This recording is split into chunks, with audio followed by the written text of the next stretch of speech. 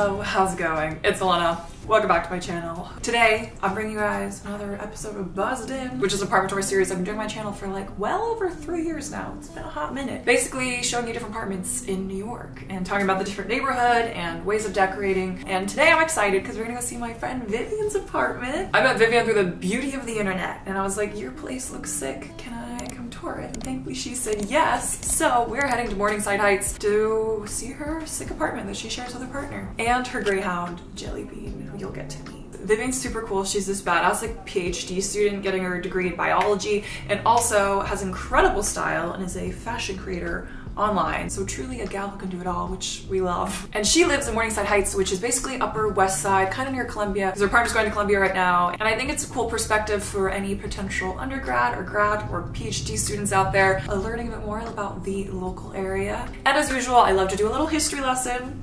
She's brief, but let's learn a little bit more about the history of Morningside Heights. So if we're going all the way back in history, like all land found in the US, it was originally native land. Manhattan Island was originally purchased for next to nothing by Peter Minuit in 1626 from the Lenape tribes. But we're gonna fast forward quite a bit. So the history of Morningside Heights is really closely linked with that of Columbia University. Columbia came to be in New York in 1814 when college administrators applied for state funding and they were actually given a plot of land in Midtown, but then they eventually moved to Morningside Heights in 1897. Before the university came to this area, it was predominantly home to Puerto Ricans, Dominicans, and African Americans, and you can still feel a tension in this area between the local communities and the Ivy League presence and its major contribution to the gentrification of the neighborhood. Throughout the years, Morningside Heights became a hub for cultural and artistic and academic activities, and it attracted a lot of writers and artists and intellectuals that really contributed to the cultural vibrancy of this community.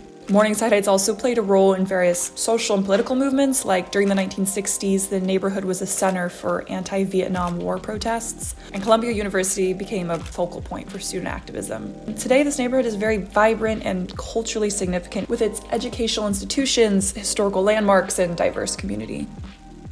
Before we head over, if you're wondering, Elena, where is that incredible jewelry from? Let me tell you. Today's video is sponsored by Majuri, which I was so excited about. I've worked with them throughout the years and they're just an incredible jewelry brand with such cool pieces. If you're unfamiliar with Majuri, they've been around since 2015 and they're basically taking fine jewelry and turning it into an everyday occasion, which we love. And I got a few new pieces which I want to show you guys, some of which I'm wearing right now. I'll take you guys on a little bit of a jewelry haul of sorts.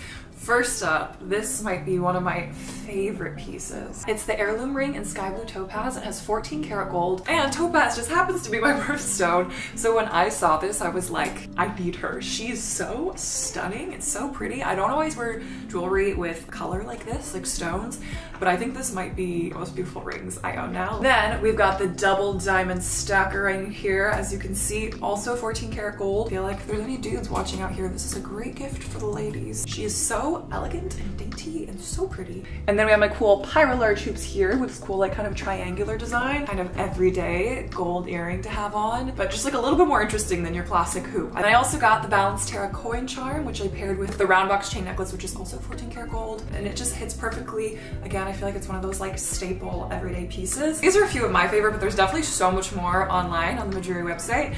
And so if you're looking for some fun pieces for yourself or just some holiday gifting for your loved ones, Majuri's got you covered. Obviously, all of these will be linked down below. There's some of my new favorites in my little jewelry circulation. Thanks again to Majuri for sponsoring this video. And on that note, let's head on over to Vivian's apartment and go see her space. Let's go.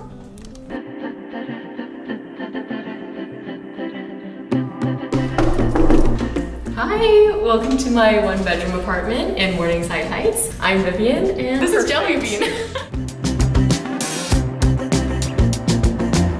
Hi everyone, my name is Vivian. I'm 25. I work part-time as a content creator, but my full-time job is actually being a PhD student in biomedical science, and the apartment is $2,100, but split between 2 people.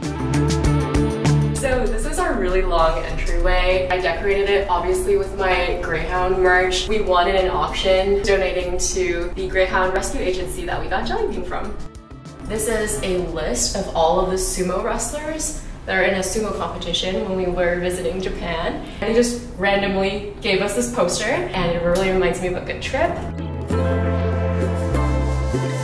In It might not be big to everyone's standards, but for Manhattan especially, this is a huge living room. I take a lot of my content in here as well. And we also have our dining table here, which is really nice because we get to host a lot of friends.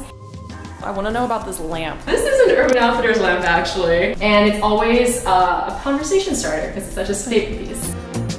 This piece right here, I bought it on eBay. I really did not mean to bid the amount that I bid. We have it here now, that's the important thing. I really like it. It's obviously done in the traditional Chinese watercolor style. It's definitely not authentic. I'm still moving around and probably not settled in this apartment forever. I didn't want to have anything too pricey in my apartment, especially my parents have a lot of our more valuable like Chinese calligraphy pieces at home, and I know they're gonna keep those safe for me. We're a huge reading household, so we have just all of our books here. And to my left a little bit is my National Geographic collection. A little tidbit about younger Vivian, she really wanted to be a National Geographic explorer. And so when I was in college and I was starting out in my first ever apartment, I started collecting National Geographics. I like the feeling of having them here. It feels like they've been with me for so long at this point that they'll probably just keep going with me wherever I move. So here's our little display case. Wherever we travel, we always try to spot jelly bean. This is from a hostel in Hokkaido that I stayed in. This is the couch living area. Usually my dog is right here. This coffee table, I always get a lot of questions about. I actually DIY'd it. I got the base off Facebook Marketplace for 50 bucks.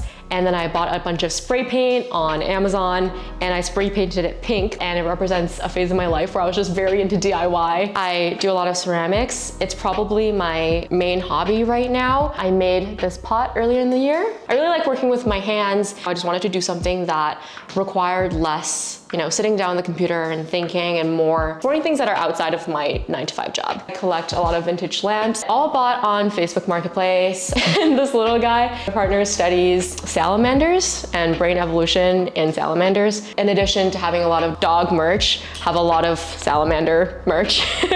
So this mirror is actually not a real mirror. It's one of those fake mirrors, and it used to be from a dance studio that went out of business. Just drove to the Bronx and loaded it up in the back of a car and brought it home. It's just a fun piece to open up the space, I think. Cool, what did you search to find it? Out of business dance studios are where you're supposed to look. I hope that dance studio is doing okay. I hope they're doing fine now, but thank you for the mirror. All right, well, this is the hallway leading to all of our other rooms. We actually recently got this rug right here from my favorite vintage store in Montreal, and it's handmade textiles. Her shop is called The Little Shop if you want to check it out. This is our little kitchen.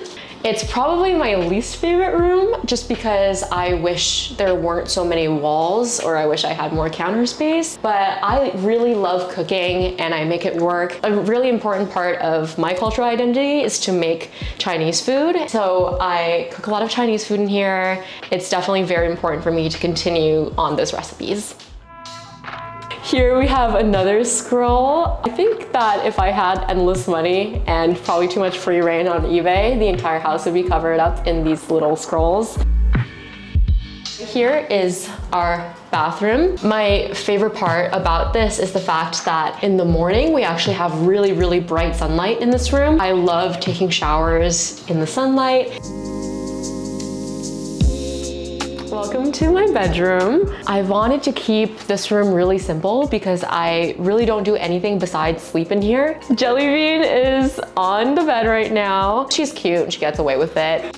As you can see, having fans is a common theme in the apartment. I really didn't want a headboard or a traditional bed, so I have a platform bed, and I wanted to take up this space with this giant fan piece. The duvet is from Hay. I've really been experimenting with playing with my bed sheets more because it is the only source of color. Side of the bed, we have this Cartel bedside table, which I've been wanting for years, and I finally just bit the bullet and bought it. I made this little cup. It matches with the vase that you saw outside. I also made a bunch of these prints a couple years back. This little jelly bean replica was made by my friend Katie for my birthday. So this print I got when I visited the Miró Museum in Barcelona. About the frame, I think I got this online for probably $10. It adds to the room without being too much. This dresser hides a lot of my clothes. On top here is just a bunch of random jewelry. My sandy bows that I wore to our show this year. I like displaying a lot of my jewelry too because accessories and what people wear is really telling of their personality. Where do you put all your clothes? This is my dirty little secret. My closet is kind of filled with everything I own, not just clothes. I have all my art supplies here, and then I stuff all my luggage with the previous season's clothes up top. This one, we just don't talk about. Where's your boyfriend put his clothes? In the hallway.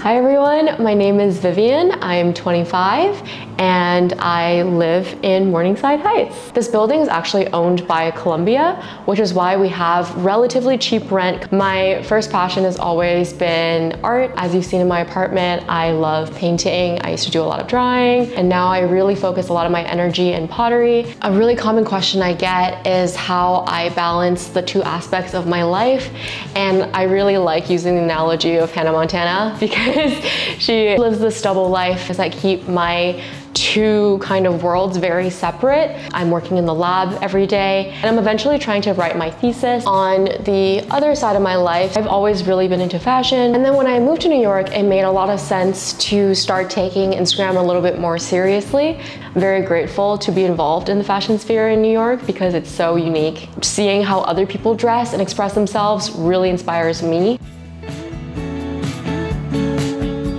I like just having a house where it seems lived in and it has a lot of your own stuff that speaks to your personal style or what you like or your experiences. I really like collecting things, especially vintage pieces. And a lot of my decor is from Facebook Marketplace, or it's from vintage shops, or it's from travels, anything that reminds me of a life lived. As someone who was born Chinese and who really identifies with that part of my culture, I wanted to bring in pieces that reminded me of Chinese art and historical art, and I feel like it just makes the space feel a lot more me. I never want to forget where I'm from.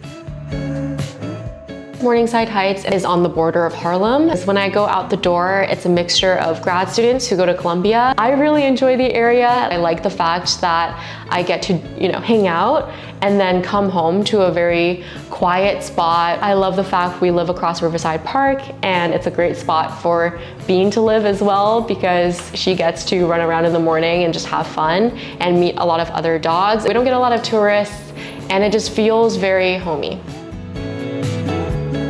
Like every 16-year-old girl, probably I watched Sex and the City and I watched Gossip Girl, and I wanted to move to New York so bad, but it's definitely a lot different to what you see online. I've always told everyone who wanted to move to New York that the first few months is going to be really difficult. When I moved here, I obviously leaned heavily on my online presence and I made friends through that. Try to do something new, you've moved to New York for a reason. Like, take a class if you want. And that's the beauty of living in New York, is that truly you can find someone who's into anything. You can have the most absurd hobby or interest and you'll find someone who enjoys doing it as much as you do.